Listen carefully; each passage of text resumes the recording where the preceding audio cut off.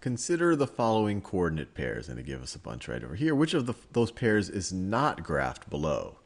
So let's see, 3 comma negative 2. So 3 comma negative 2. Well, actually, that looks like that first one is not graphed.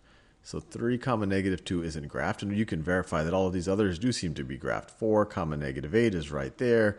Negative 8 comma 3 is right over here. 4 comma 6. 4 comma 6 is right there. And negative 1 comma 0 is right there. So let's do a couple more of these. So is negative 5 comma 0 graphed? Yep, it's right over there. Negative 4 comma positive 5 should be there, so that's not graphed. So we'll just select that one. Let's do one more of these.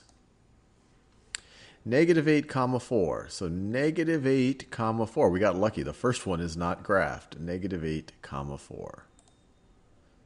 And we're done.